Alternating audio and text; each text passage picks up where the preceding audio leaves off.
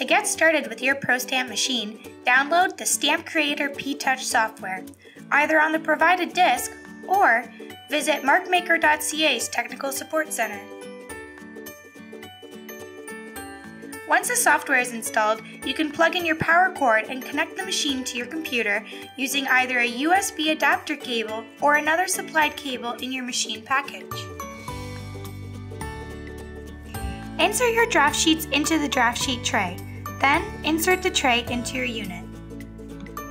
Insert the ID label into the ID label slot on your machine. There are a number of ways to design your stamp. We will cover the basics in this video.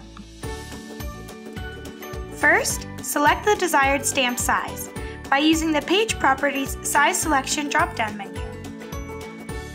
Select the letter A icon on the left toolbar and click onto the layout area. Then, begin to type the desired text. To insert your own custom image, click on Insert in the top menu. Select Picture, From File, and then browse your files to choose the image you would like. Easily move text and images to any position in the layout area.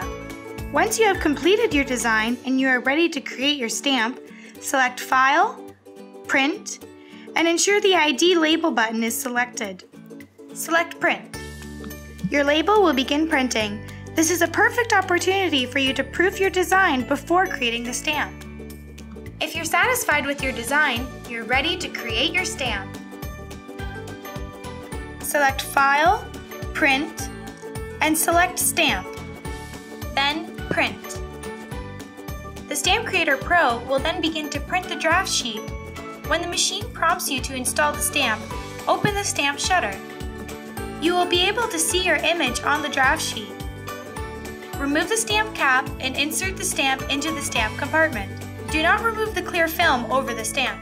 Once you close the stamp shutter, the lamp will flash to expose the stamp. Open the compartment and remove the stamp.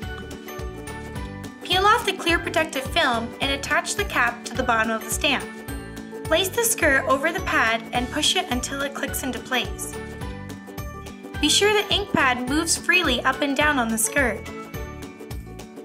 Connect the mount over the skirt and push it down to break the ink container inside. You are now ready to place the label on the top of the stamp mount.